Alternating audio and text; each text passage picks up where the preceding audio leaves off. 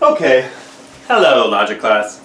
We are almost done with this big packet on natural deduction proofs in predicate logic, Fitch-style proofs. We have left 46, 47, and I completely forgot, but we skipped number 40.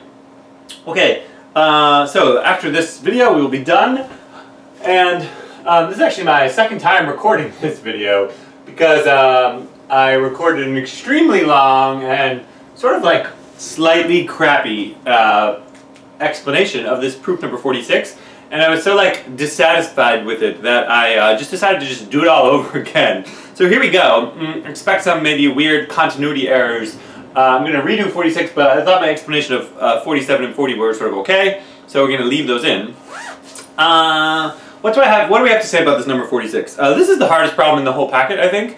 And really, this is just a follow-up to number 45. So 45, I mentioned, was like the hardest problem in the packet, and I think if you watch the video I did a couple weeks ago of number 45, you will hear me say something like, this is as hard as it gets, or something like that. If you can do this, you can do anything. Those two statements might be in kind of conflict with each other. It is as hard as it gets on the fundamental level of learning kind of new sorts of things. It doesn't get any harder, but this problem is harder than 45. It's just more 45. It's just, in fact, the exact same proof as number 45, but just longer and more annoying and more tedious. So if you are 100% mastered to number 45, then you don't even really need to do 46. You're not gonna really learn anything from doing number 46, and you're just gonna get some more practice. So that's really the whole goal of 46, is just can you practice? Did you really learn 45? So my recommendation to you is, if you did 45 all by yourself completely correctly, that's pretty much amazing, I think. I'm extremely impressed. You should watch my video on that topic, and at like, 5 times speed or something, skipping around, and if I did exactly what you did and you get it, congratulations, do 46, call it a day. If you, which is probably true for more like 80% of you, didn't get 45, tried it really hard, maybe got half of it, then got stuck, then watched my video, then you either sort of understood it or didn't, anyway, you should do it all over again by yourself. So before you try, you have no business trying number 46 until you really can do 45, that's my opinion. By that I mean you should, wait until it's been 4 or 5 days since you've seen that number 45 video. Try the whole problem again all by yourself, sort of alone in a room with a pencil in your own brain. If you can do it, then go try 46. And this is sort of just solidify your knowledge by forcing your brain to go over the entire thing all over again in an environment that's slightly different enough that, that you're not really just memorizing what's going on. All right. Without further ado, let's do this problem. It's going to take us like, forever, like 40 minutes or something outrageous like that. And it's a biconditional, so really it's 2 proofs, 2 separate proofs, and I can't fit them both on the board at once, so I'll do sort of one half and then erase and then do the other half. One of the directions is easy, that's going from left to right, and the other one is kind of hard. So we have 2 options now. We can sort of start immediately and just sort of let our sort of Fitch-style proof savant skills just carry the day, or we can sort of think deeply about what's going on here. In the previous video I mumbled for a really long time about some way to interpret this. So okay, here we have 2 unary predicates which don't appear to have anything to do with each other, and well, P you could interpret as is pretty, Q maybe is quiet. And so what the hell is this saying? Well, if you repeat this over and over again to yourself, 5 times or more, you might be able to extract some sort of weird meaning out of this, but it's pretty difficult to do. Let's try. There exists, what does the left-hand side of this proposition say? There exists a y such that for all x, not p of x or q of y. Okay, so there is some y such that for every x, x is not pretty or y is quiet. Well, okay, let's allow ourselves, since this is all just informal anyway, the proof itself is going to speak for itself, and it's going to be a precise syntactic object which fully justifies what's going on. But there's an entire different logic, sort of the logic of discovery, the logic of how to know what to do in the proof, to come up with the steps that one should make. So let's permit ourselves the flexibility to like mess around a little bit, because what is not P or Q? Well, back in the first week of school we saw that the propositional logic equivalent for not P or Q is P of X arrow Q of Y.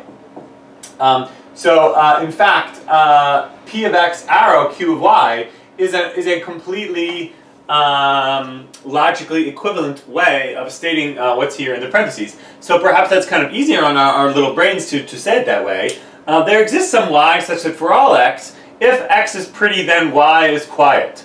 So what's going on here? There's some special person, some special person Y. And this special person Y has this certain desirable property. And here's the desirable property that this Y has. For every single person in the entire world, if that person is pretty, then Y gets quiet. So Y is a person who becomes quiet around pretty people or something like that. And Y may or may not be quiet if X is not pretty, but if X is pretty, then Y definitely is quiet. Okay, that's what the left-hand side asserts. Okay, what does the right-hand side assert? Well, it's a negation, first of all, so that's kind of annoying. So, taking off the negation for a minute, here's what this says. This says, for every Y, there exists an X such that X is pretty and Y is not quiet. In other words, the right-hand side, without the negation, asserts just exactly the opposite of what we just talked about, right? On the left-hand side, we said there's some Y with some special properties such that around any pretty person Y gets quiet. But on the right-hand side, without the negation, it says that, in fact, there is no such person. Because for every Y, well, they don't have that property. And what does it mean to not have that property? It means that for any Y that you give me, that you think is one of these people that gets quiet around every pretty person, in fact, for any one of these Y's that you suggest, there is always some person who is pretty and yet Y is not quiet. Okay, I'm straining pretty hard to extract some meaning out of this, but I think it sort of works, right? And so what I'm saying now is the negation of that. In other words, if there exists some special person Y who gets quiet around every pretty person, then it's not true that every Y that you suggest fails to have this property. That's pretty hard.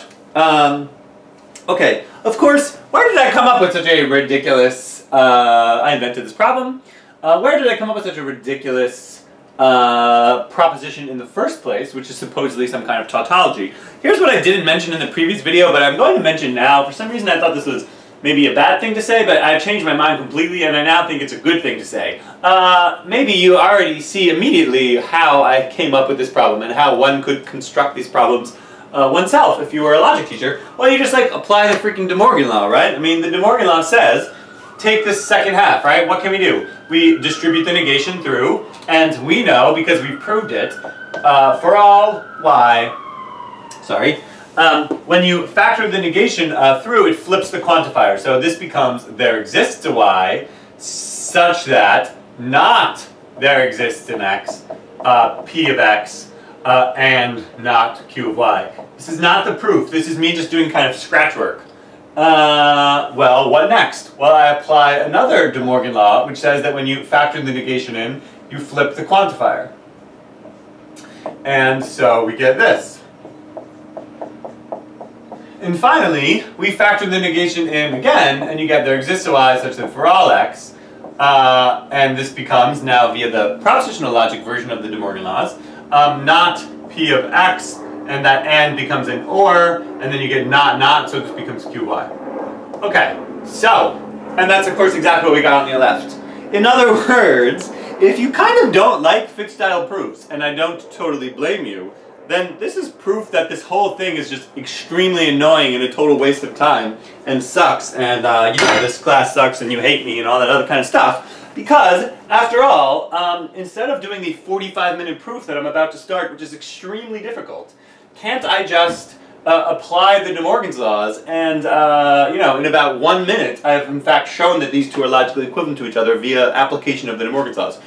And if that's how you feel, I fully respect you. And of course, you're exactly right. If I was sort of put on the spot to do this, this is exactly what I would do. And now I'm completely satisfied, and there's no real reason to do this proof, you might say. Okay, now, what about the De Morgan laws themselves? They have been proven already by us. That was proof 42 and 43.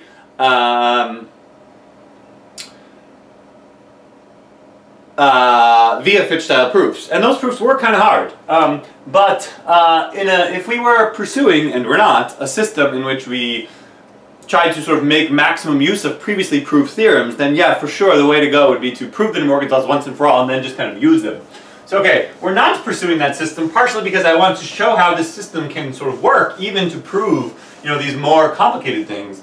But anyway, let's keep the De Morgan's laws kind of in the back of our mind, and use them as kind of a useful guide or something like that for what to do next. Okay, without further ado, we begin. Hopefully that was kind of worth it, and this will come up again in a minute. So let's go. We start the proof. It's a biconditional, so therefore I add in this kind of extra line here, and now I'm going to do it. So I'm going to go, there exists a y such that for all x, not p of x or q of y, and what I hope to get, you know, way down here is this. Not for all y, there exists an x, p of x, and not q of y. Okay, and that will be half the proof. Oh yeah, this is what I call the easy half. It's because I get a big head start, right? What should I do right now? Well, it's just clear exactly what to do, because the main connective of this sentence is a negation. There's really only one good way to prove a negation. It's proof by contradiction.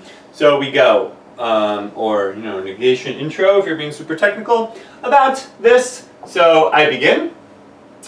What should I do? I should suppose for all y there exists an x, p of x, and not q of y.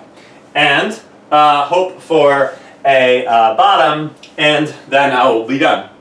Okay, where am I going to get that bottom from? Well, lines 1 and 2 are just contradictory with each other, and this is exactly what I was saying a couple of minutes ago. Line 1 asserts the existence of this special person who, if anyone is pretty at all, that person y gets quiet. But line 2 asserts that there is no such person, because for any y whatsoever, there's always some x which is pretty and yet y is not quiet. And so it's, I think, now to be seen that these two are naturally contradicting each other, and that's why we're going to get this bottom. Okay, how to proceed though? I have sort of two statements, 1 and 2. Well, 1, I can't make any progress without doing something with line 1. Line 1 asserts the existence of some person. Think of that as like a powerful piece of knowledge. There's some person y, says line 1, who exists with some special property. And so the only way I can use line 1 is to temporarily give that person a name. And so here we're going to do that right now. I'm going to name this person in line 1. I'm going to name them B, because I like to go in kind of alphabetical order from left to right through my proposition.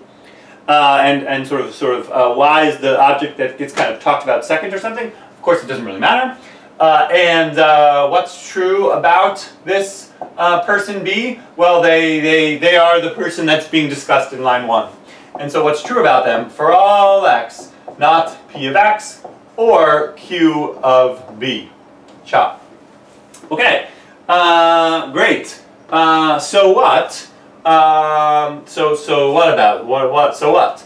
Well, I now have some very strong sort of statement here. The statement is, in line 3, that everybody in the whole world, you know, if they're pretty, B gets quiet.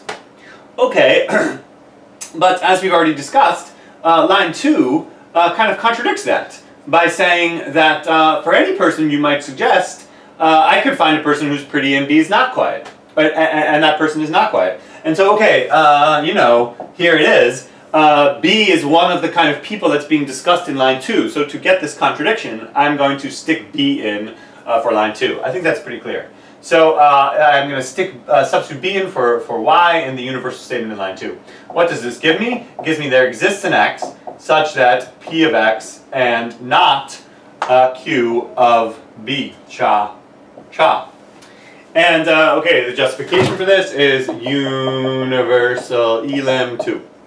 Alright, things are becoming even more clear now, I think, because 3 and 4 are seen to be even more obviously contradictory.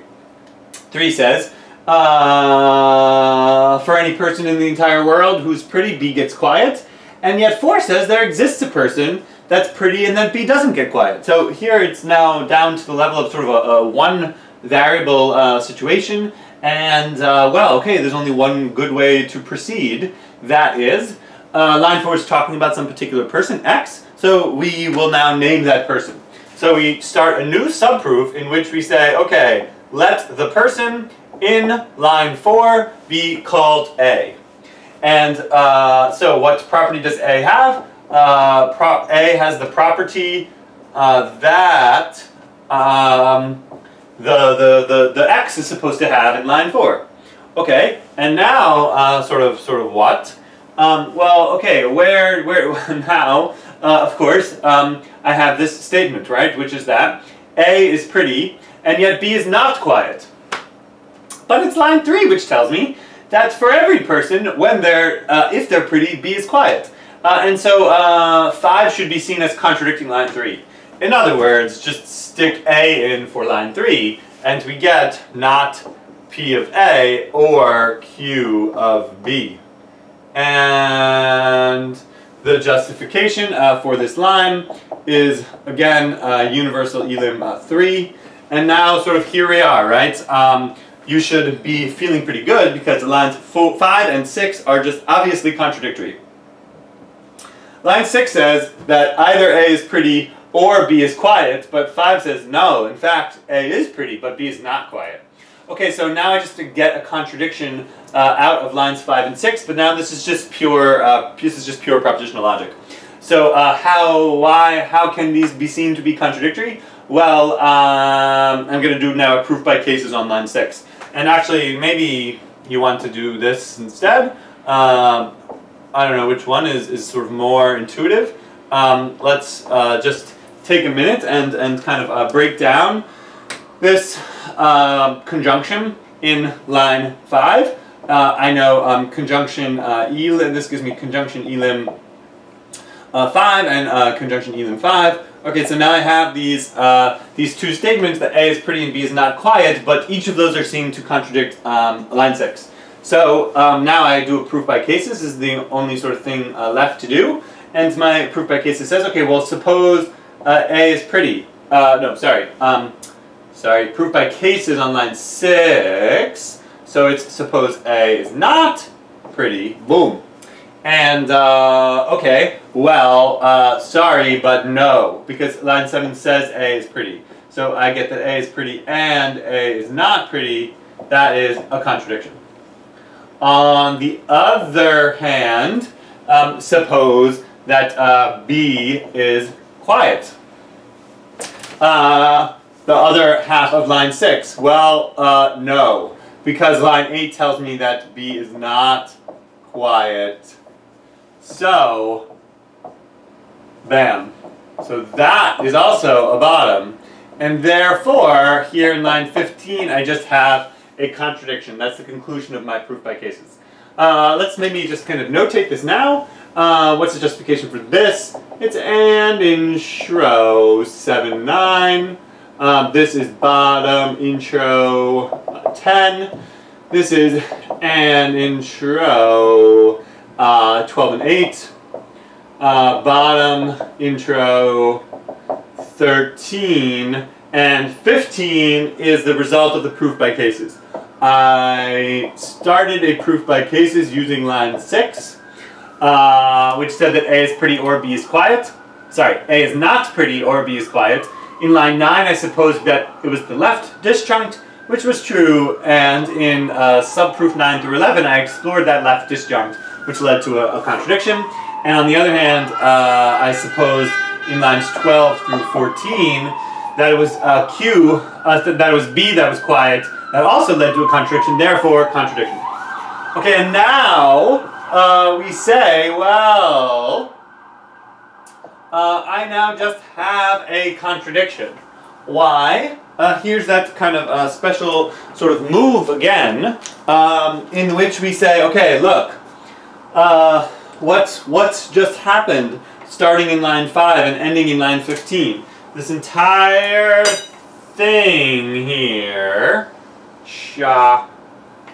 this entire thing that I just put a big red circle around, was an exploration of line 4. Line 4 asserted the existence of some person. I used that fact in the only way I can use that fact, which is to give that person a temporary name. I temporarily named the X in line 4 A. In other words, line 4 says someone exists. I said, okay, let's call that person A for the moment, temporarily. And from that temporary choice to give that person in line 4 the name A, I arrived at a contradiction. And therefore, that contradiction must just follow from line 4 itself. I think this is the clearest explanation. So, I say the justification for line 16 is existential elim. I started with a fact, line 4. In lines 5 through 15, I explored that fact and proved something from it. In particular, I proved bottom. Therefore, bottom just follows from line 4. That's an existential elim of line 4. Okay, and this entire thing was also being done inside of a larger existential elim proof. And so that is the justification right now for this line 17. It's also an existential elim. It's an existential elim of line 1, 3 through 16. In other words, we had a certain statement in line 1 which asserted the existence of a particular person. What we then chose to do, starting just above line 3, is name that person. And we named that person B. And this entire proof, which I am circling in green, this entire sort of indented subproof, is just the exploration of line 1.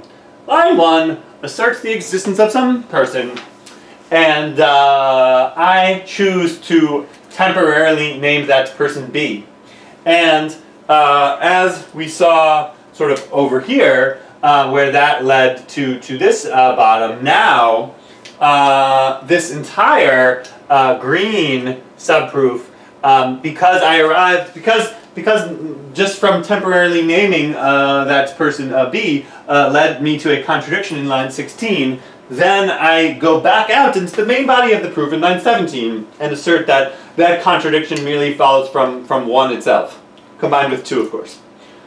Okay, good. So sort of that's what I was doing in lines 3 through 16, you might say. I was exploring the consequences of line 1. Line 1 asserts the existence of a person. I temporarily name the B. Okay. Hopefully you're getting pretty good at this by now. And then, alright, now we're just done, right? Because this line 18 is negation intro 1 through 17. Okay, that was, you know, long and slow and careful, but not particularly hard. I mean, it's getting pretty hard because we have multiple variables, but it's not so difficult. Good. I shall erase all this now, and I'll do the second half, which is, you know, this is what you all sort of came here for. The second half is so hard, and I really, like, barely have enough space for it, so I need to, so I give 2 pages for this problem, because at least with my level of handwriting, you know, it took me an entire 8.5 by 11 piece of paper just to do, writing very small, just to do the second half. I'm about to start now, so you really did need sort of 2 pieces of paper for this. And, okay, so I'm going to use this entire board. I think if I write really, really small, I can just I can just fit. So, of course, I'm inside this larger biconditional proof, but really, sort of what's left here is the other half. So I think I ended with line 18, so this will be line 19. Might as well indent a little bit more. Okay, so this will be line 19, and all right, way down. So what do I start with? I start with not for all y, there exists an x, p of x, and not q of y. And somehow, way down here, I shall conclude that there exists a y such that for all x, not p of x or q of y. Okay, so good. How am I going to do this? Well, there's only one possible way to do this. Let's solve this problem with a combination of instinct and sort of like deep thinking. Okay, here's deep thought. Here's instinct number one. Dude, I need to prove an existential. There's like no way to do that except by producing a particular individual, and that's just going to be impossible. So the only way to do this is by contradiction. So hopefully that's pretty clear. So, all right, we indent again, and kind of way up here in line 20, I shall assume that there does not exist a y such that for all x, not p of x or q of y. Okay, and what do I hope to get out of this? Answer a contradiction. And that will then enable me to assert not there exists a y for all x, not p of x or q of y. And then I will remove that double negation to get me to my final statement. So hopefully this is pretty clear so far. Going outside in. Okay, how am I going to get that contradiction? Okay, now we're, you know, sad or something, because here I am, and what can I possibly do? I have lines 19 and 20, and together I need to get a contradiction out of lines 19 and 20. How? Well, they're both negations, so neither of these statements is sort of usable as is. In fact, the sort of destiny of any negation, any statement whose main connected is a negation, is to be used to prove a contradiction. And so I have to sort of say to myself, okay, where is this bottom going to come from? Am I going to prove the opposite of 19, or am I going to prove the opposite of 20? And I think it's pretty clear that I can't prove the opposite of 20, right? The opposite of 20 is in fact just the final line of my proof. It is the very fact that I cannot prove this existential that is causing me to do a proof by contradiction in the first place. I'm doing a proof by contradiction because I do not have the power to generate this final line down here from line 19 alone. And therefore it would be hopeless to think that somehow suddenly now I can prove this final line from line 19. Therefore, what I should realize is that, yeah, it's the other one, right? I'm going to be proving this for all y statement. Okay, so in other words, this contradiction is going to come from for all, make sure to write small here. So for all y, there exists an x, p of x, and not q of y, and not for all y, there exists an x, p of x, and not q of y. Cha, cha. And of course, for that to be my contradiction, I first have to prove for all y, there exists an x, p of x, and not q of y.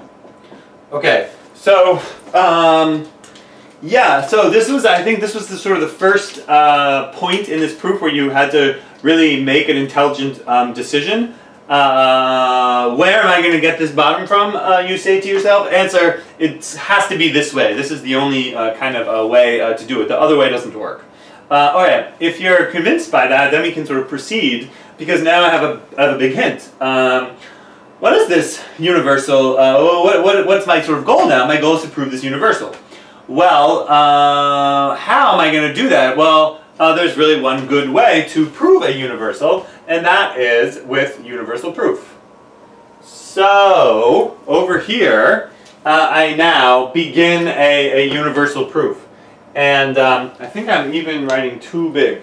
So let me kind of go even smaller now. What is the universal proof? Well, I have to assume sort of an arbitrary object and then prove this general statement about that arbitrary object. So I'm going to take my arbitrary object B, and what am I going to prove about B? I'm going to prove about B that there exists an x, P of x, and not Q of B. In other words, what's B? B is this person who, okay, well, there's some pretty person, and yet B is not quiet. And if I can prove from nothing that there exists a pretty person, if I can prove from nothing that B has the property of being not quiet, even though there is a pretty person, then if B has that property, then everybody must have that property, because I assumed nothing special about B whatsoever. B was arbitrary. And if everybody has that property, that there is a pretty person and they're still not quiet, then that contradicts my line 19. Okay, so good. Well, how am I, now I'm here. How am I going to do this? I need to prove this existential statement. Again, I have a moment of clarity, because this is telling me sort of what to do next. And the what to do next is, I have to do this again by contradiction. Okay, so I again bring out a whole nother proof by contradiction. Here in line 21, I shall suppose that it's not the case that there exists an x such that P of x and not Q of B. And I hope to get down here a contradiction. Thus, I will conclude not there exists an x, P of x, and not Q of B. Okay, so this is the plan. Unfortunately, I have still now not a lot to work with. I'm counting my lines to see how much. I hope I don't run out of space. It would be really sad.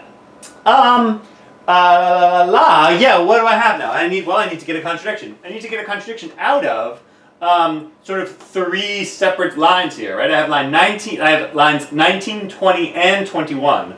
And from those three lines, I have to sort of coax some kind of contradiction in order to finish off this proof. Okay, and this is now just the hardest moment, right? Right now, put a little sort of dot here, just under line 21, and another dot here next to this bottom. And I'll sort of connect these dots because, you know, let it be sort of remembered that in this entire proof, this is the moment where you have to do sort of the hardest step, which is to know what to do now. It's very, very not obvious to know what to do next.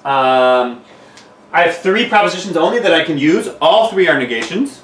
I have to get a contradiction, but how? You need to make a big, bold plan now. And okay, in the proof number 45 video, we sort of just talked it out and talked it out and talked it out so many times, and hopefully I made that clear to you, sort of how I came up with it, just sort of what to do next.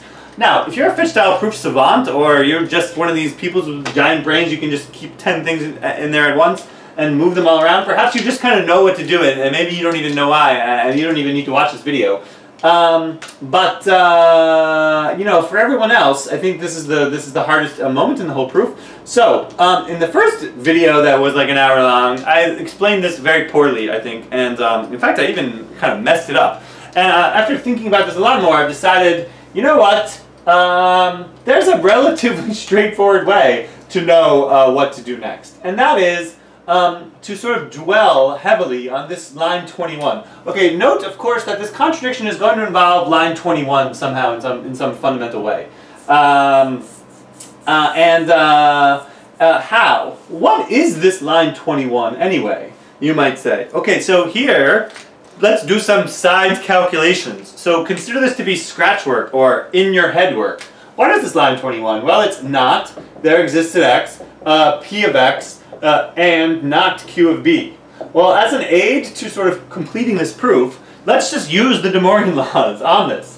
What does this say? This says that, well, if I factor the negation through, it's for all x, not p of x and not q of b. And then let's factor that negation through the conjunction to get not p of x or not, so that becomes q of b. Okay, in other words, this line 21, let's call it 21 star or something like that, is really, in terms of sort of content, fundamentally a statement that for every and even we could even go one step further, and well, we can leave it there. This is saying that for all x, if x is pretty, then b is quiet.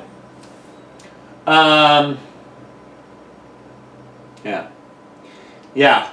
And yet, what does line 20 say? So okay, I should have asked you, which then of the lines 19 and 20 does this line 21 star conflict with? And I think the answer is line 20, right? 21, ultimately, in disguise, is really a 21 star. 21 star says, for all x, and I could even go this kind of one more step if you want, that for all x, if x is pretty, b is quiet. That's what line 21 is really saying. For all x, if x is pretty, b is quiet. Now it doesn't really say that. It says that there is not an x which is pretty and yet b is not quiet. But of course, that's just the same thing, right? If you sort of think that through sort of more carefully, that's just the exact same thing in disguise. But now not in disguise, I can see kind of clearly that line 20 says that there is not such a person. All right, line 20 says it's not the case that there is a person with this property that for everyone who's pretty, that person is quiet. And yet here I have a clear case right here, which is this line 21. And so I want everyone to feel that this line 21 in disguise directly contradicts line 20. And in fact, the whole proof now is just kind of done, right? What am I going to do? I am going to use 21 to contradict line 20. And so the form that my contradiction is going to take right now is that there exists a y such that for all x, not p of x or q of y, and the negation, which is line 20. Not there exists a y for all x, not p of x or q of y. And why, where am I going to get that from? Well, I'm going to get that by proving that there does exist a y such that for all x, not p of x or q of y. And then I'm going to AND it together with line 20. And how am I going to prove this y? Well, in fact, it's going to be just b itself. In other words, I'm going to prove for all x, not p of x or q of b.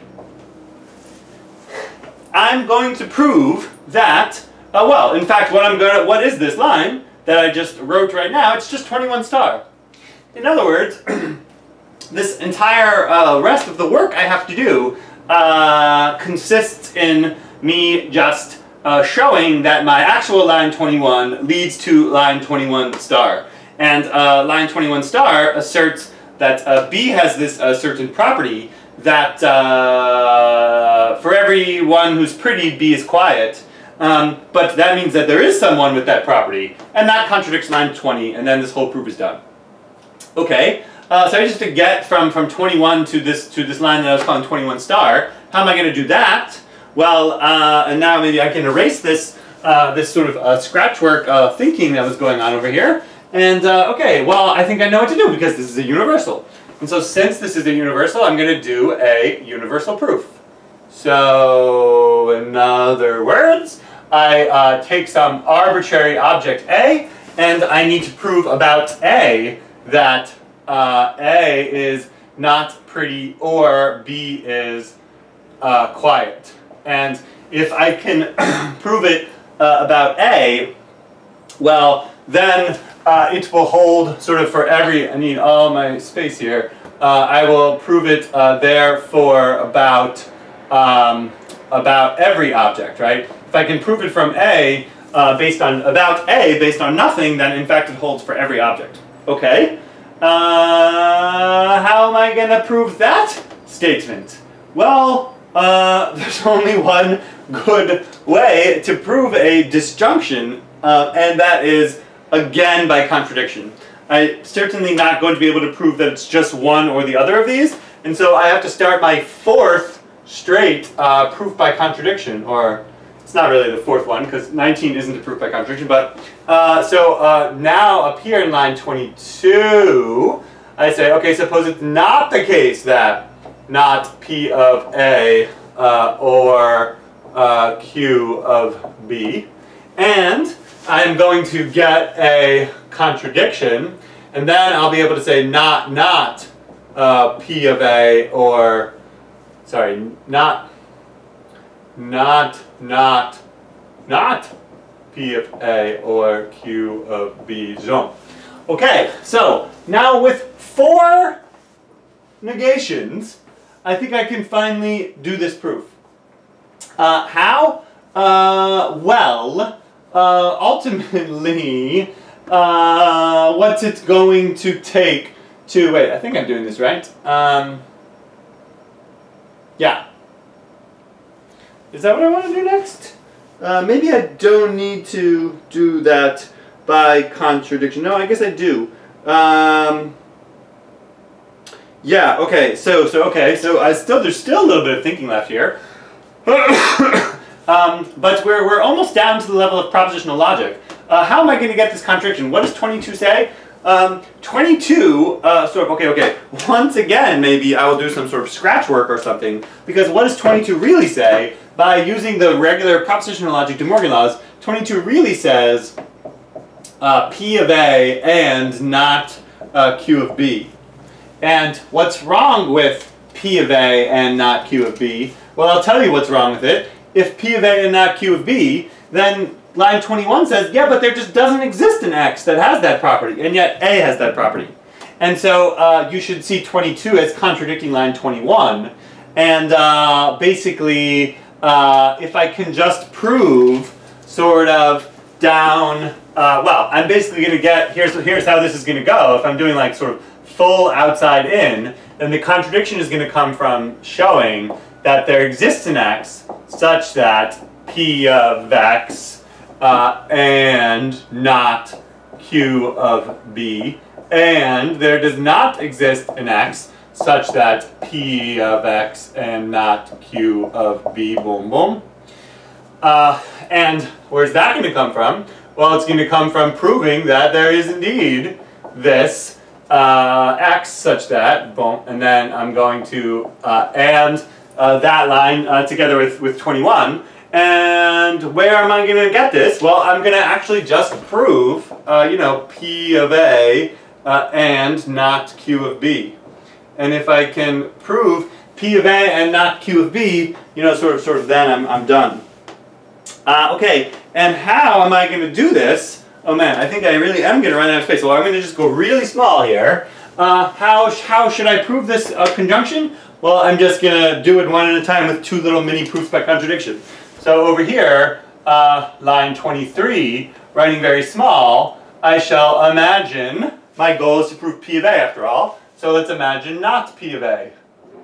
Okay, well, if A is not pretty, then I simply, or onto that Q of B. But that is a contradiction, because not P of A or Q of B contradicts line 22. So I have not P of A or Q of B and not P of A or Q of B, Jean, bottom. Therefore, 27 not P of A, 28 P of A. And what now?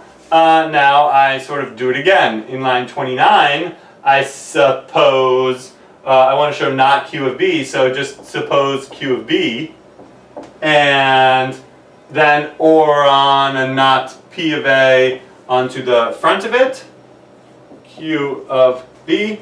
Well, okay, and now I think, what am I? I'm like, just going to fit this.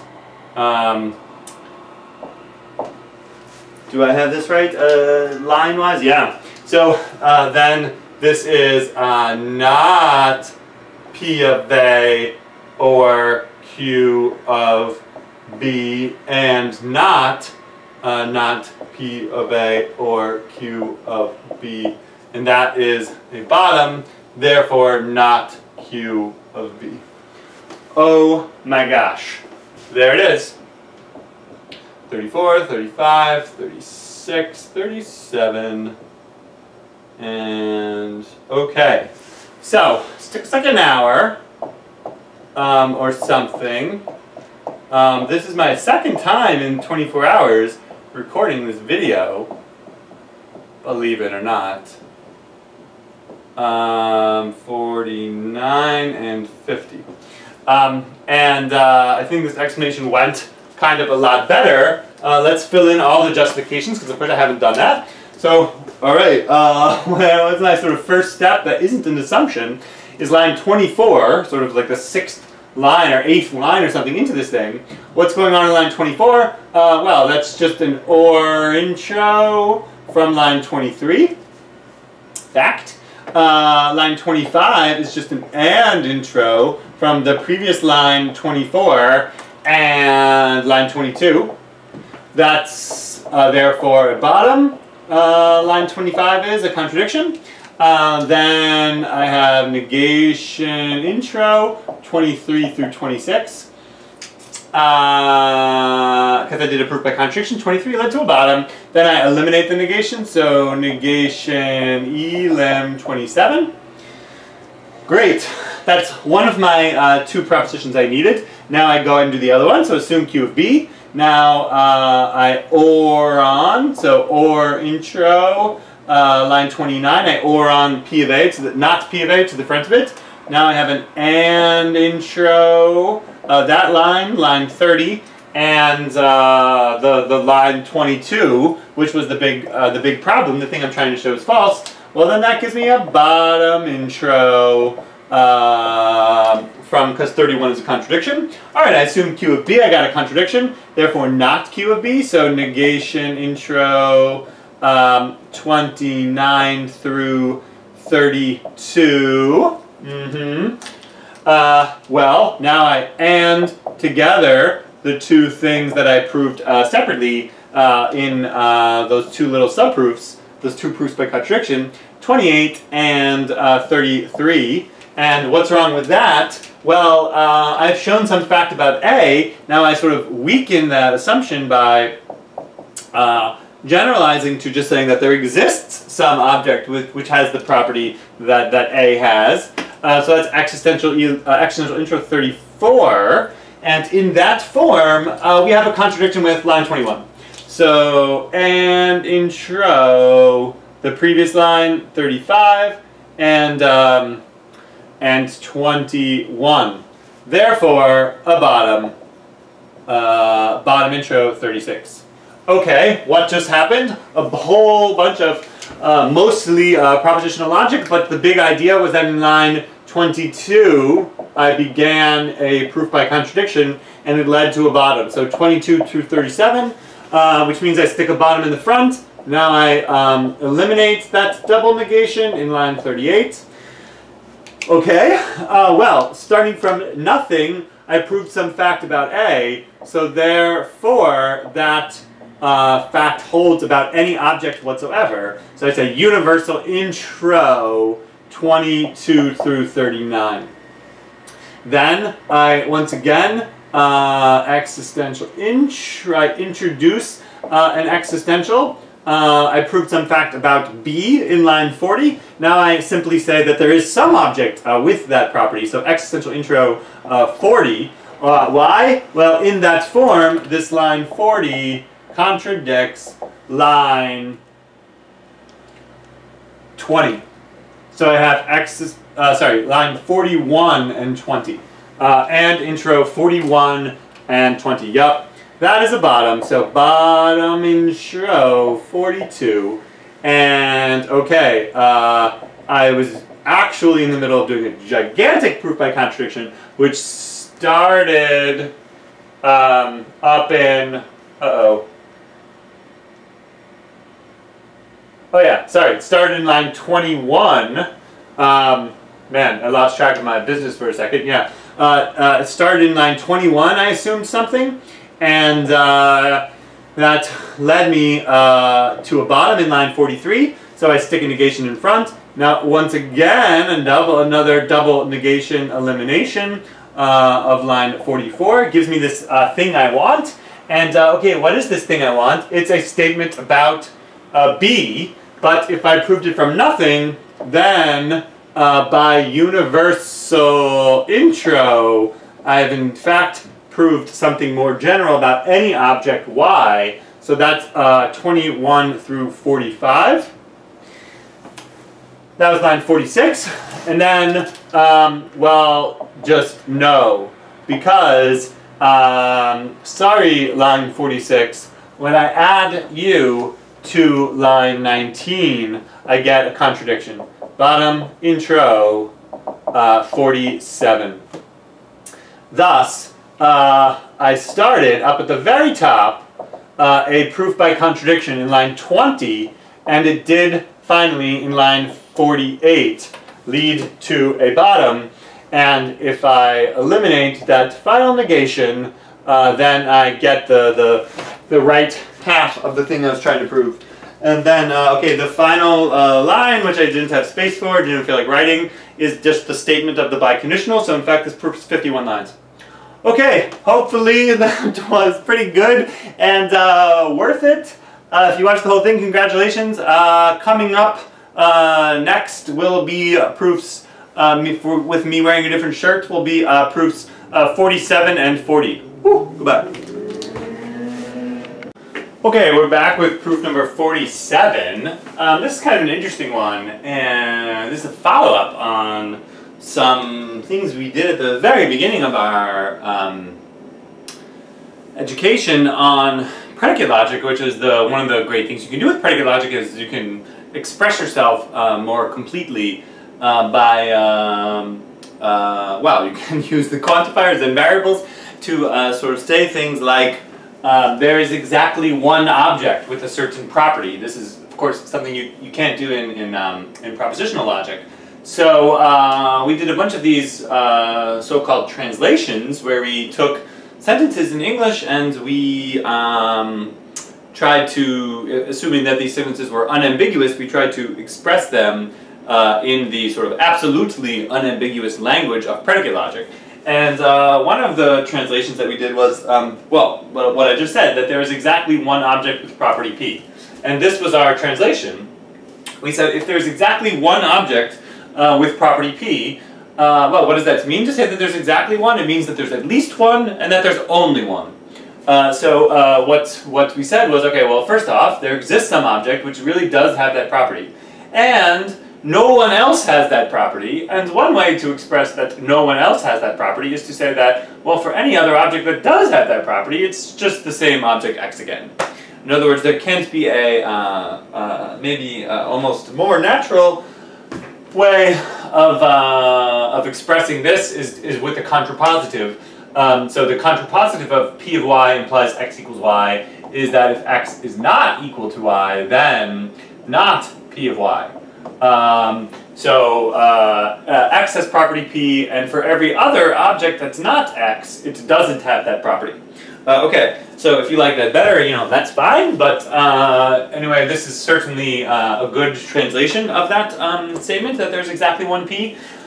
We also looked at translations of ways of saying, you know, that there aren't two objects with property P. And of course that's what this says over here, right? This says that there does not exist two objects which both have property P and also that they're different. And so this entire sentence can be interpreted as saying that if there is exactly one object with property P, then there are not two distinct objects with property P. Okay, so this is intuitively valid.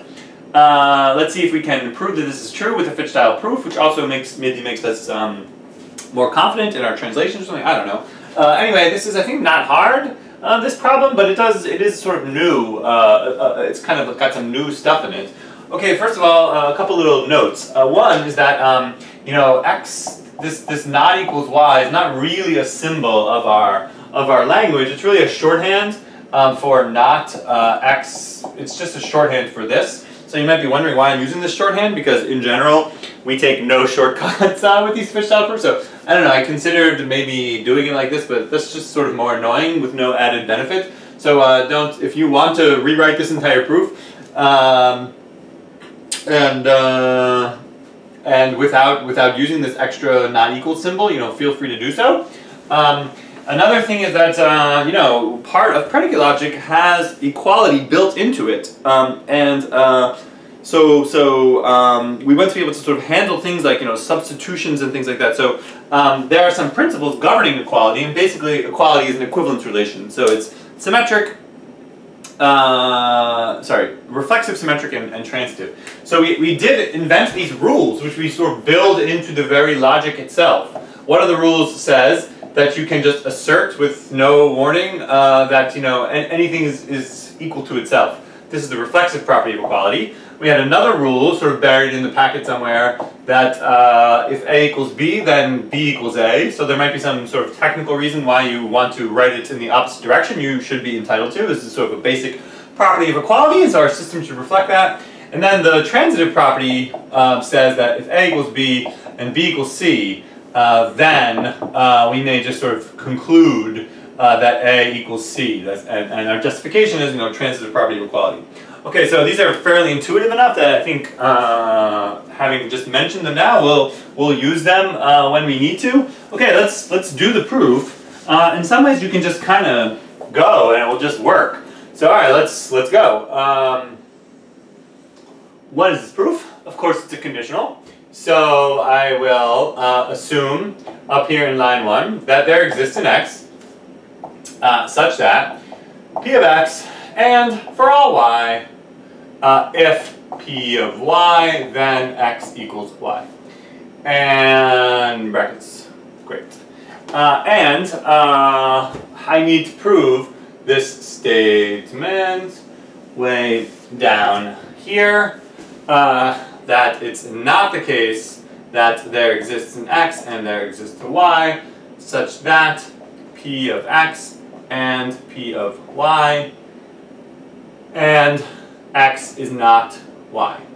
Okay. There's really only one good thing to do, which is a proof by contradiction, because the thing I'm trying to prove is a negation. So let's just do that. So here we go. In other words, up here in line 2, I will suppose that there exists an x and such that there exists a y, such that p of x and p of y and x is not y.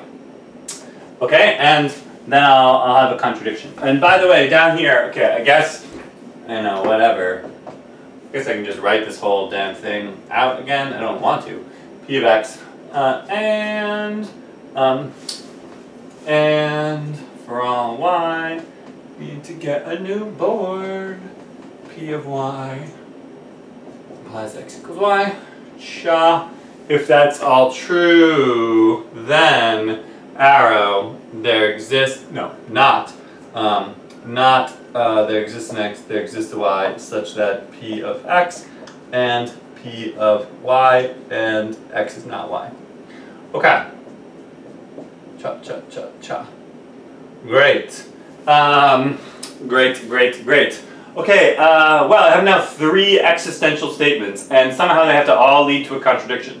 Alright, well, without further ado, let's just go.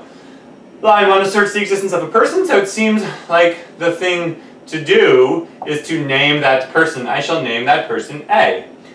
So what's true about this person A? Well, what's true about this person A is that they're sort of like the one with property P, and no one else has it. In other words, A has property P, and for all Y, if Y has property P, then A equals Y. Okay, I think I need sort of both of those, so maybe I'll just, right now, just sort of do it, right? A has property P, and for all Y, if Y has property P, then A equals Y. Okay, and my justification here for both of these is just and elim 3 and elim 3. Okay? Right. How is this going to lead to a contradiction?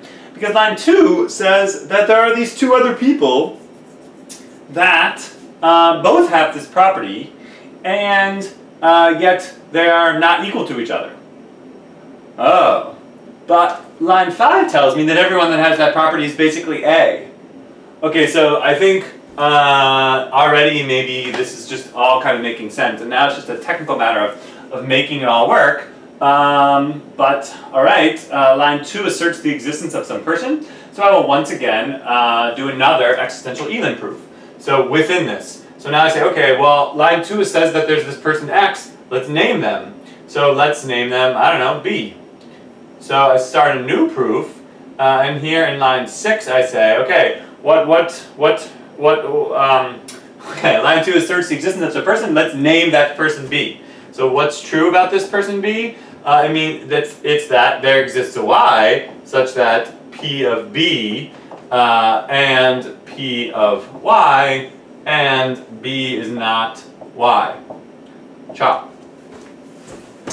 Okay, but line 6, just like line 2, is an existential, and so I can't make any progress on analyzing or using line 6 without temporarily naming that person line 6 something.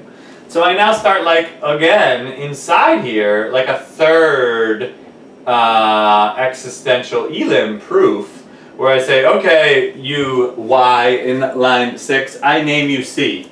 And so what's true is that P of B and P of C and B is not C. Okay, and I want to show that these all lead to contradictions. Do they? Yeah, they just do, because now let me just grab all three of these facts. I know that B has property P. I know that C has property P.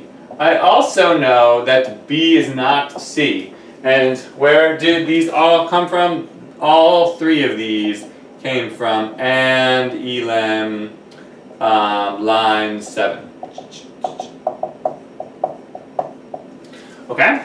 And now, what's the problem with this? Well, the problem is that there's this line 5, which says that everyone that has this property is basically just A. Okay, so I now use line 5 twice. So on the one hand, by sticking B in for Y in line 5, I get that if B has property P, then A equals B. But on the other hand, I stick in C for line 5, and I'm told that if C has property P, then A equals C. And both of these are just universal elim 5, universal elim 5. Okay. But, of course, it is true that B and C have these have this property P. So now, in lines sort of 13 and 14, I can just do modus ponens, and I get that A equals B. Reason arrow elim 11, 8. And here I get that A equals C, which is arrow elim 12 and 9. Alright, I suppose this is what I did on my paper. Yeah, it just must have been. Okay. Well, I don't know. Anyway, now looking at the so what's kind of the problem with this? The problem is I have now sort of these three facts, right? That A equals B, that A equals C, and yet that B is not C. So now I'm down into the sort of very low level facts about equality. Okay, and here is where you might want to do this differently. Yeah, watch this.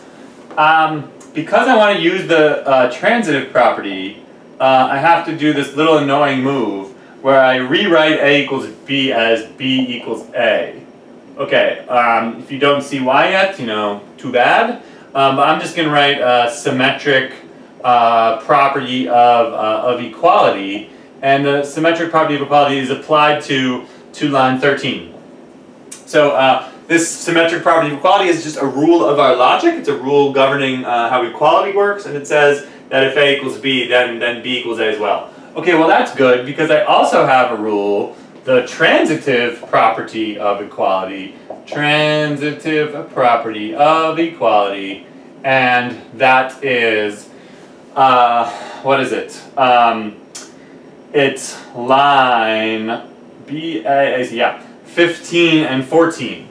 So if you combine 15 and 14 together, the transitive property says if B equals A and A equals C, then B equals C. And so I conclude that B equals C. That just follows from 14 and 15. If B equals A and A equals C, then B equals C. Okay, but now I also have that B is not C.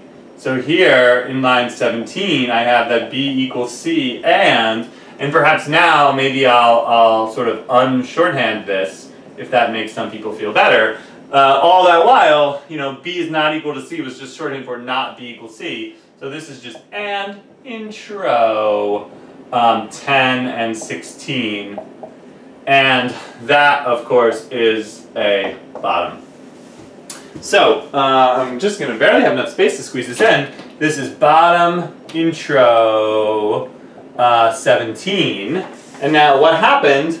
Well, what happened was maybe this time I won't go through this whole explanation again, because by now you just have to get it. But you know, when I started this subproof, I was using line 6. Line 6 asserted the existence of some person. I named that person temporarily C, and from that I got a contradiction.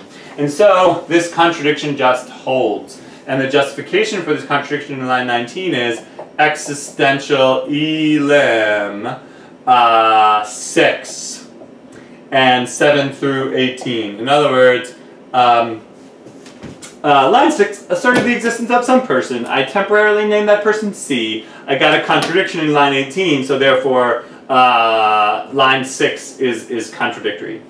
And again, I also did that. How many more of these do I have? I guess that's it, right? Then wait a second. Yeah.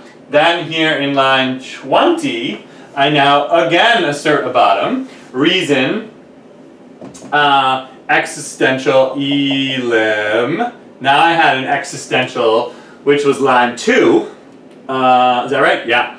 Line 2. Line 2 asserted the existence of some x. I chose to temporarily name that xb. Maybe this is kind of hard to see. I don't know. So in line, I took the existential in line 2. That x in line 2, I decided to call it b, starting up here in line 6. And in lines 6 through 19, I explored what happens if you name that x in line 2 b, and I got a contradiction, so that contradiction follows from line 2.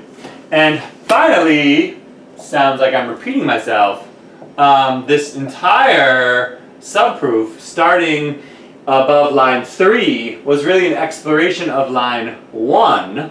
So in line 1 I had an existential. I chose to call that x A, and in lines 3 through 20 I explored that line 1, and it led to a contradiction, so that contradiction just follows from line 1.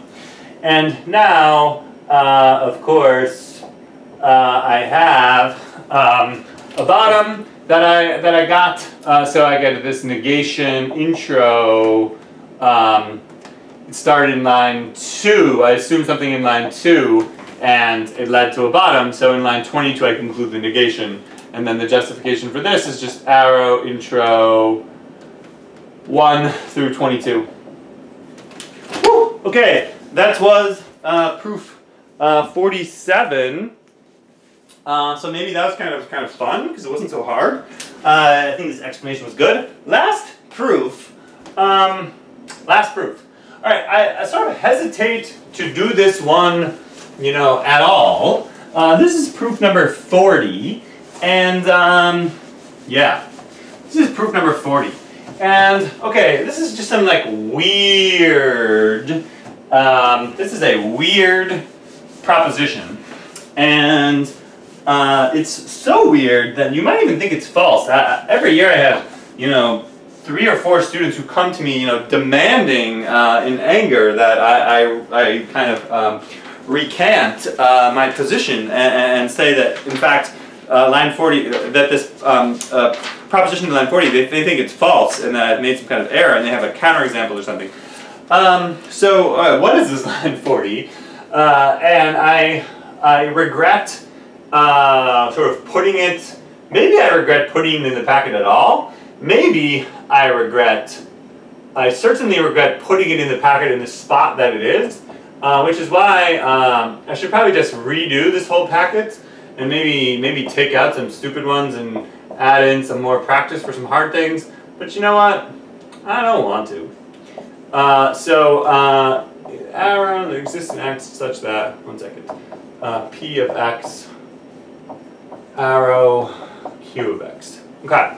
And I guess these parentheses, I leave them out as often as I include them, so maybe I'll just leave them out. Okay, so what does this say? It says, it basically says something like, you know, the arrow distributes over the exponential, or the exponential distributes over the arrow, or something like that.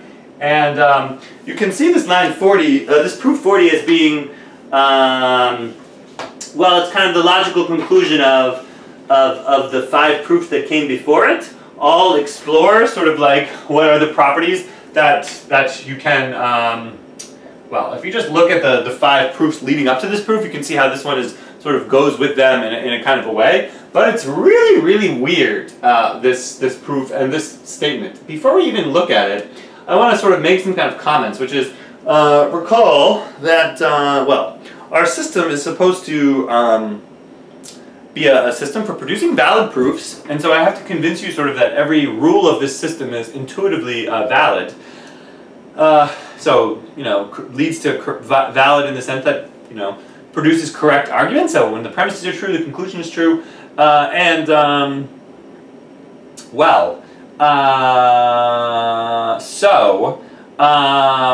You know, the rules should sort of all reflect that. All right, well, we have to kind of worry about some weird special cases, and so there are some weird special cases. So for example, yeah, let me think this through a little bit. So take, I'm going to just sort of ask you, even though there's no one actually here, what do you think about the following proposition? There exists an x such that p of x or not p of x. Alright, so there's, so you have some property p, and this proposition, pretty innocent, just says, hey, there's some object, and here's what property the object has. Either it has property p or it doesn't. Okay, this feels a lot like a tautology. In fact, it sort of superficially has the form, you know, p or not p. You know, either you want to say this is true or this is not true. And so, in fact, any object whatsoever in your domain, regardless of what what p means, and regardless of what your domain is, if there's any object in your domain whatsoever, then that object, that arbitrarily chosen object, will satisfy this property. Okay, and so you're tempted to say that this is a tautology. and yeah, it just is a tautology. And it is a tautology. We sort of want it to be a tautology. It's good if this is a tautology. But the one thing, especially the way I just phrased this right now, that you might be thinking is, what if there are just no objects? So if my domain of discourse is empty, if there are no objects in the whole world, then this is not true. Okay, this state of affairs is sufficiently sort of distasteful to everyone that we don't want this. So kind of by default, we just assert in standard predicate logic, I'll just call it still for now, that we don't allow for empty domains. Because allowing for empty domains doesn't really gain us any extra power. It just makes a lot of things kind of annoying. It brings in a lot of annoying special cases, and there's all of your sort of theorems about the way logic works now suddenly have to have this extra proviso, like if the domain is non-empty, so that just sucks. So we're just going to assert that all our domains are non-empty. And then this is a tautology, and then everything is great. Okay, and but how would you prove such a thing? Well, it's kind of a strange thing to prove in our system, actually, because what you want to do is to sort of take any object whatsoever, and yet I don't know what the objects are or whatever. And so you have to do this, to prove something like this, you have to do this thing that doesn't happen anywhere else in this packet. And I should probably consult with some experts even, because I'm not positive that this is totally standard thing to do right now. But anyway, I'm going to do it anyway. I claim this can be proved from nothing. How? Well, you just immediately start talking about some object. So I'm going to call this object A, and what I'm going to do about this object is yeah, crying baby. I'm going to assume that P or not P is false about this object A. Now, you might be kind of bewildered now and thinking, well, what the hell is A? Good question. It doesn't matter. The best answer to what is A is don't worry about it too much. A is not some temporary name. Neither is A an arbitrary name. A is just some object from my domain of discourse that I just begin immediately talking about for no particular reason. Okay, well, I don't think we need to necessarily rehash this argument from propositional logic, but, you know, I don't know, we could or something if you want. That you suppose A, but then you suppose A has property P, but then you OR on this, but then, you know, then that's, some of you are very familiar with this proof, because you sort of do it over and over again, you know, and then that leads to a bottom, and then that means that not P of A, hold on, this is going somewhere, but then you OR on P of A again to that. Hopefully this is legible, but then you get another thing where like, so then now that is a bottom, and then you get the not of it, and then down here, what do you get finally in line 10? You get the thing that you wanted, right? P of A or not P of A. In other words, everything up until now has been propositional logic. But now in this final line, remember the goal is to prove that thing up there, I just now say, okay, well, let me abstract away from A, and now A sort of like disappears. And we just say this. Okay, and this is the thing we tried to prove, and this just is sort of a tautology as long as your domain of discourse is not empty. Anyway, the strange kind of move, I think, what makes this proof that we just did strange is this statement right here, where we just begin talking about A sort of for no reason. This comes up again. Maybe you want to maybe you consider the following statement. If everybody is pretty, then somebody is pretty. Alright, if I say this real fast and don't give you too much time to think about it, I think virtually everybody would agree that this is of course a tautology. Look, if everybody is pretty, then that means that somebody is pretty. Okay, but actually the people who were like studying Aristotle in the Middle Ages were very befuddled by these kinds of things, and there were sort of all sorts of like annoying and complicated discussions about whether this is actually a legitimate logic or not. But let's just agree that it is. What could you possibly object to this? Well, potentially, if your domain of discourse is just empty, right? If there are no objects, well, screaming baby. If there are no objects with property P, then it's still a little bit controversial. But we've sort of moved beyond that, right? That the conditional is going to be vacuously true if this is false. Yeah. Wait, what did I say? If everyone is pretty, then someone is pretty. So, yeah, the only way this could be false is if this were true and this false. And you're probably thinking, how could that possibly be? How could everyone be pretty and yet there not be someone who's pretty? Well, the only way for that to be true is if there are just no objects. If there are no objects whatsoever in the domain of discourse at the OBO, then a universal statement becomes kind of vacuously true about them. And this is just kind of stupid. We want it to be, we don't like saying that everyone is pretty. I mean, take this as your world. The world is, there are just no people whatsoever. Then is it true or false that everyone is pretty? Well, I guess technically it's true because at some very, very low level, you know, take any person whatsoever, then they're pretty. Well, there just are no people. So it's sort of then it automatically is true or something like that. Okay, we don't like this. And so once again,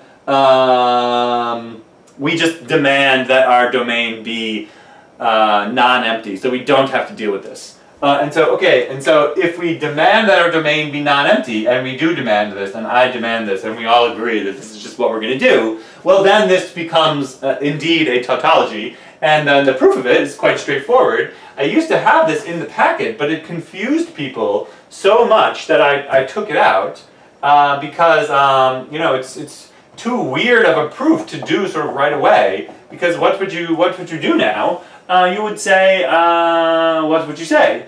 Well, you have to just kind of, right now, similar to over here, you have to just now say, you have to just begin immediately talking about some person A. Who's A? Well, it doesn't matter. A is just someone from my domain of discourse, and I know my domain is not empty, so that means there is some person out there that I can just start talking about. And so I just start talking about A. And then, of course, once you allow me to go from line 1 to line 2, then I can just say that there exists a person who's pretty, and now A is sort of gone, and everything's okay. All right, so this was a very long-winded way of saying that there's a certain sort of category of slightly controversial statements which are intuitively tautologies, but their tautological status requires that we think sort of carefully about the kinds of things we want to do with our logic, and we want this to be a tautology and this to be a tautology. So we demand that our domains be non-empty, and if we are going to then do proofs in our Fitch-style system, then I have to be, in order to be able to execute this proof, I need to be allowed to do this transition from line 1 to line 2, which is to say just stick something in there. What is A, you might be asking right now? Don't worry about it. What is A here? Don't worry about it. There is something in my domain, so everything works out. Okay, all right, now to get finally to number 40, I talk about this because, of course, number 40 has this property.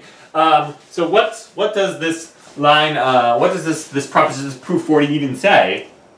It says, okay, if this is a conditional, and it's only going in one direction, so it says, if this is true, then this is true. Okay, what does this say? This says, if there exists a pretty person, then there exists a quiet person. If it's true that if there exists a pretty person, then there exists a quiet person, then there exists a person who, if they're pretty, then they're quiet. you can say this to yourself over and over again, and maybe you have already, trying to figure out what this means, and I think it's quite hard. I think maybe the best way to convince yourself that this is true is to try to falsify it. What would it mean for this to be false? Well, the only way for this conditional to be false is if the antecedent is true and the consequent is false. Okay, so let's just kind of play for a minute and say, all right, could this antecedent be true and this consequent false? It could be. What would it mean for this consequent to be false? Let's see, is this what I want to do? What would it mean for this consequent to be false? Oh, no, here we go. Then we're going to break it down into sort of cases. The cases are, does there exist a pretty person or not?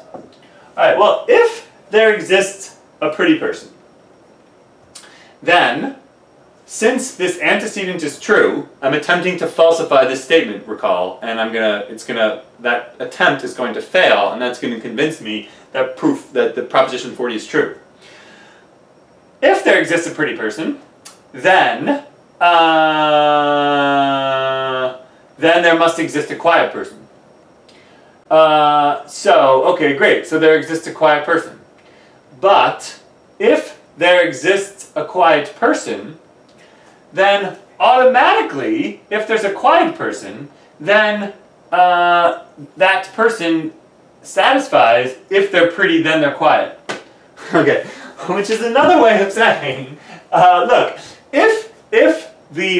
given the way we defined the conditional, I think I need the light on here, that if you give me any conditional, if the consequent is true, then the conditional is automatically true. So if there exists a pretty person, then there exists a quiet person, but if there exists a quiet person, then let's take that person, call them whatever you want. Hey, you quiet person. Well then, hey, you quiet person, is quiet, which means that this conditional is true about them, which means that they are one of the people. And so then this is just not false. On the other hand, what if there just are no no pretty people whatsoever? Well, if there are no pretty people whatsoever, then this conditional is vacuously true. So that is not maybe the greatest explanation. Let's just jump into the proof. But I warn you that, okay, so if your domain of discourse could be empty, then this would be false. Because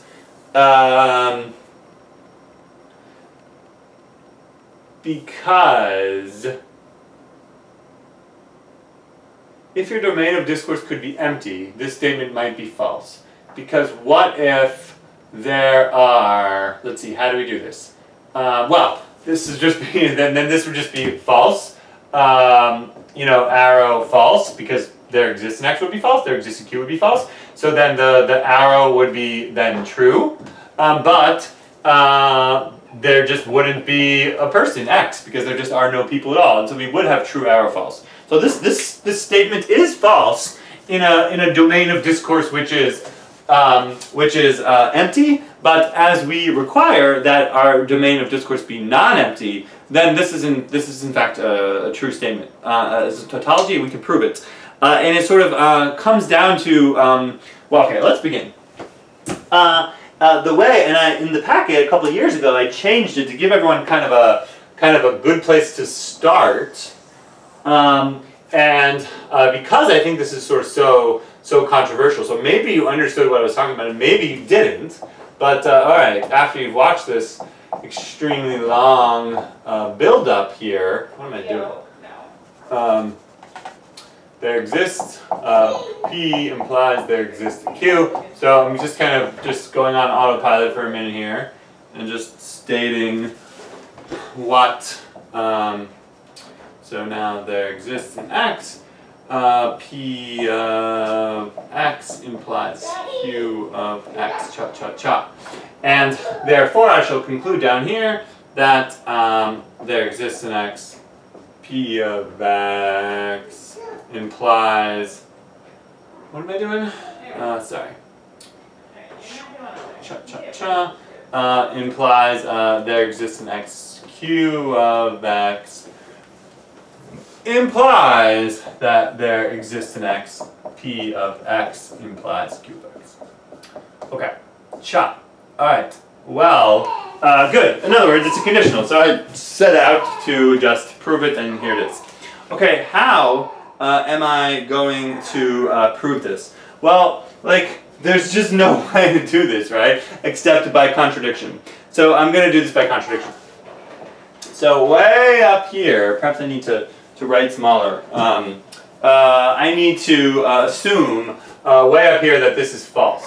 So assume that it's not the case that there exists an x such that p of x implies q of x.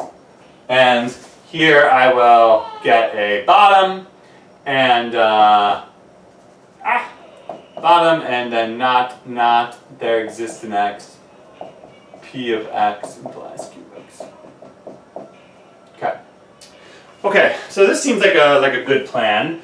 After all, this is sort of just like the way to prove an existential. It's a tautology, often involves this kind of proof by contradiction. So sort of now what? Okay, now, yeah, as I said, sort of in and this is what is, I think, very unintuitive, is the sort of very unintuitive thing to do now is to say, okay, suppose A is pretty. Now, this might be bewildering to you, like, well, what the hell does that even mean? Well, who is A, or something like that? Yeah, and my answer is, once again, don't worry about it. My domain is non-empty. In fact, I think I've convinced you pretty thoroughly that that my domain must be non-empty, otherwise this statement isn't just not true. And so there's got to be at least one object in my domain that I can talk about. So I just begin immediately talking about A. And I suppose that A is pretty. Well, where does that get me? Well, if A is pretty, now this proof just kind of writes itself, right? Because if A is pretty, that means there exists an x such that x is pretty. I think this is what I want to do. So that's existential intro 3. All right. Well, then I can just do a modus ponens with 1. And that gives me someone who is quiet. Reason, arrow, elim, 1 and 4. Okay, great. Now what? Well, now I have this quiet person. Let's name them so that I may reason about them. And I will name them, I guess it doesn't matter. Does it matter? I named them B. Is this what I want to do? Yikes. This is just straight up not what I did in my packet at all. I wonder if this is also legit though. What am I doing? No, this is exactly what I did in my packet. P of now. What? Hold on a second. I kind of just haven't really been... Well, I guess it doesn't matter. Does it matter?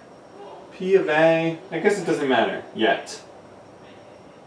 Yeah, I guess it doesn't matter yet. Okay, so everything's still fine. I guess everything is still fine. This is totally not what I did in my packet, but I think this is still okay.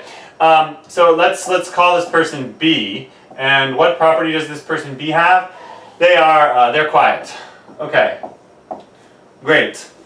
So I'm exploring line 5 right now is what's happening. Okay, what the hell am I trying to do again? I'm trying to get a contradiction, and it's going to come from lines 1 and 2. Notice I haven't proven line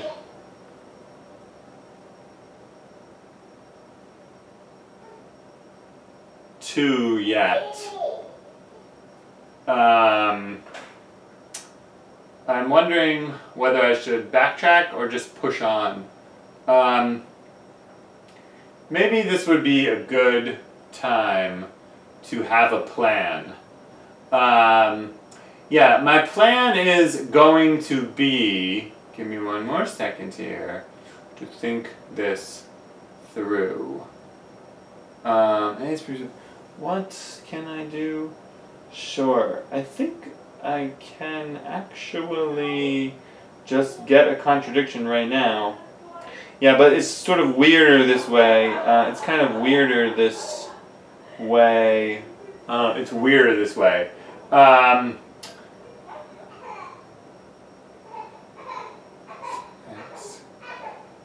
So there does exist X. What the hell am I doing? P of X, so that I get a contradiction. So then that leads to a contradiction. So the whole thing is contradictory, but that doesn't actually help me, or does it?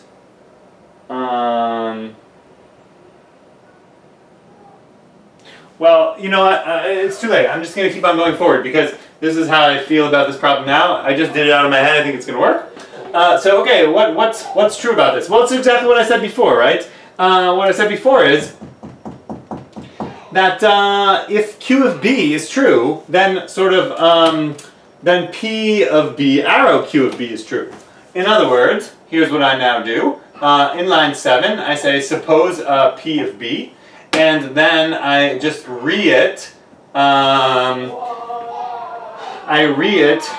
Q of B right now.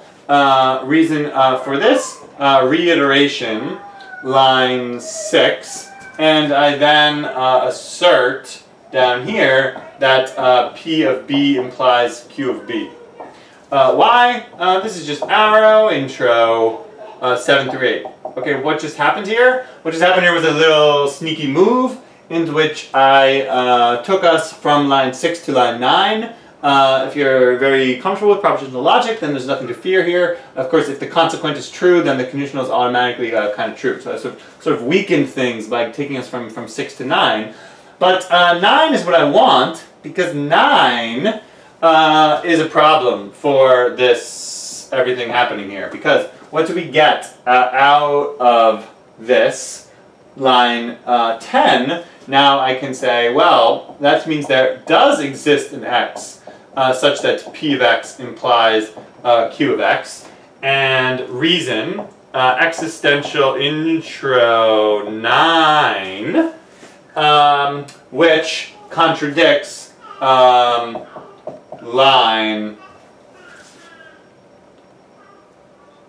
2.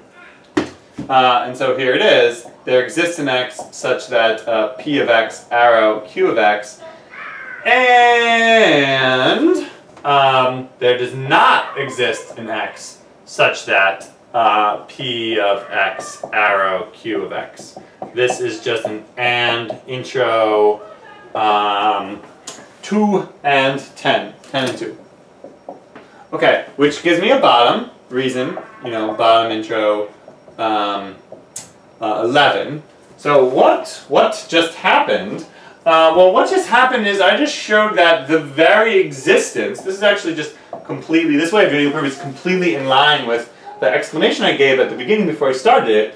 What I really just showed is that a bottom results from line 5. In other words, there can't be a quiet person, because if there's a quiet person, call them B, then B is quiet. Okay, well, if B is quiet, then if B is pretty, then B is quiet holds. But then there is a person who, if they're pretty, they're quiet, which contradicts line 2. And so that's just impossible.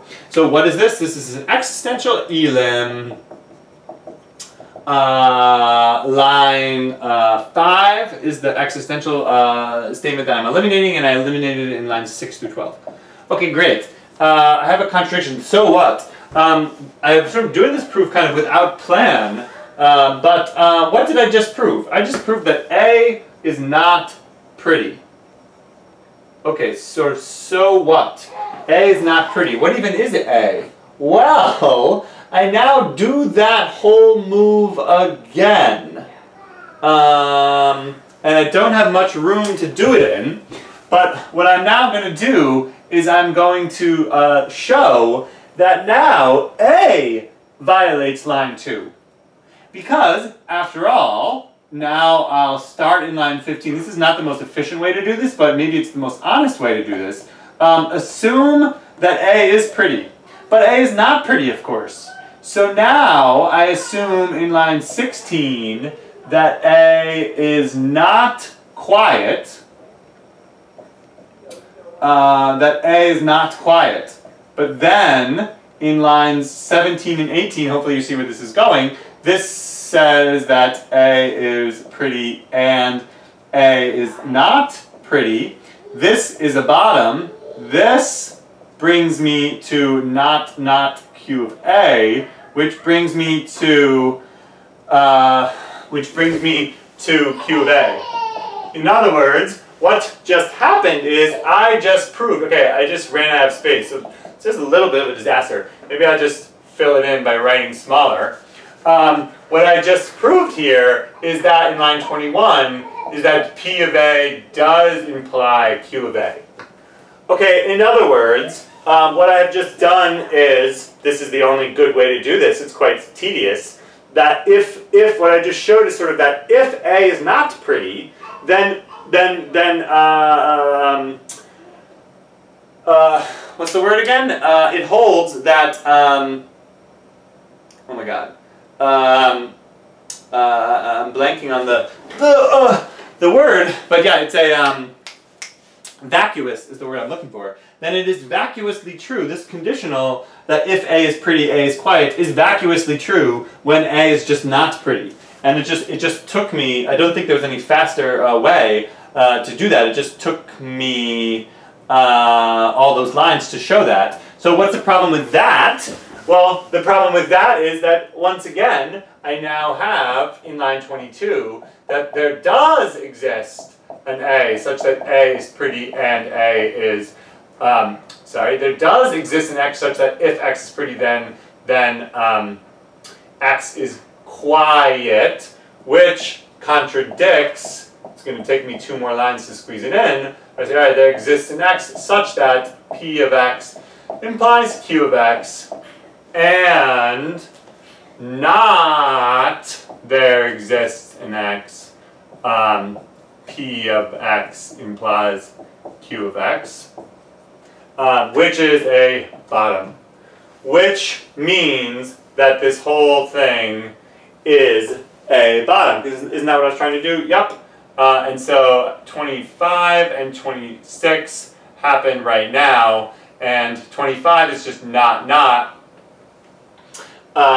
There exists an X, P of X implies Q of X, and this is that there is one. There exists an X such that P of X implies Q of X. Okay, what are all these justifications? Let's do them quick. I'm kind of double checking as we go. I sort of did a bunch of them already. It was only over here that I sort of stopped. So I got this contradiction in line 13. Where did line 14 come from? That was negation intro lines 3 through 13. Then I just did all this crazy stuff here. This was negation and intro 14 and 15. This is bottom intro 17. This is negation intro 16 through 18, followed by a negation elim 19, followed by an arrow intro, oh man, arrow intro 15 through 20, and finally, it's just hard to write it in here, but there is a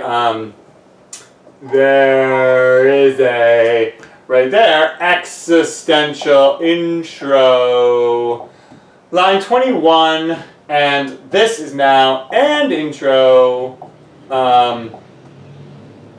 22 and 2, followed by a bottom intro 23, followed by negation intro 2 through 24, followed by a negation elim 25, and then this whole proof therefore is 27 lines. Arrow, intro, 1 through 26.